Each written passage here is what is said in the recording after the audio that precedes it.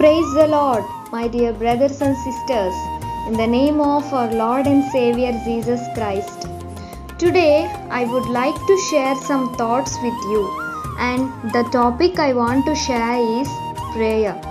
Prayer means talking or interacting or communicating with God. Prayer can be spoken, silent, or a song. It can be used to praise God or to ask for something, including help and forgiveness. In Philippians chapter 4 verse 19, the Bible says, "My God shall supply all your need according to his riches in glory by Christ Jesus." God knows our needs and he is able to give whatever we ask in prayer. Our prayer should be faithful and liked by God. Don't worry about anything. Instead, pray about everything. In Matthew chapter 6 verse 6, the Bible says, "When thou prayest, enter into thy closet, and when thou hast shut thy door, pray to thy Father which is in secret, and thy Father which seeth in secret shall reward thee openly." You may get a doubt that whose prayer God will listen? Good or bad, rich or poor, no matter whoever you are, all are equal in the sight of the God. Definitely, God will listen your prayer. The prayer of righteous man is powerful and effective.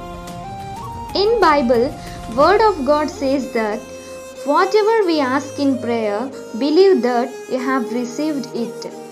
You must wait patiently after asking God. Be joyful in hope, patient in affliction, faithful in prayer, pray in the Spirit. God says that, "Call upon me and come and pray to me, and I will hear you."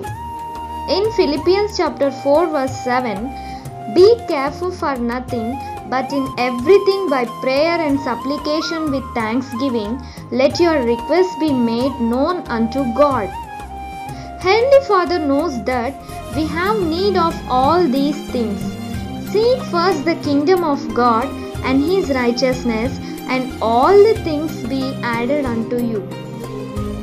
Rejoice always, pray continually, pray without ceasing, give thanks in all circumstances, for this is God's will for you in Christ Jesus.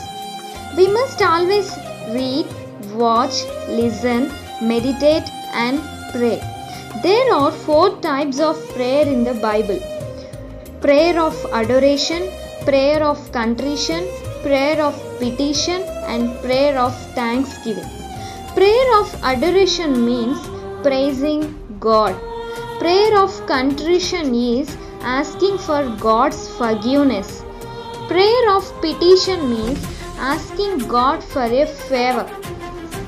Prayer of thanksgiving is showing God's gratitude.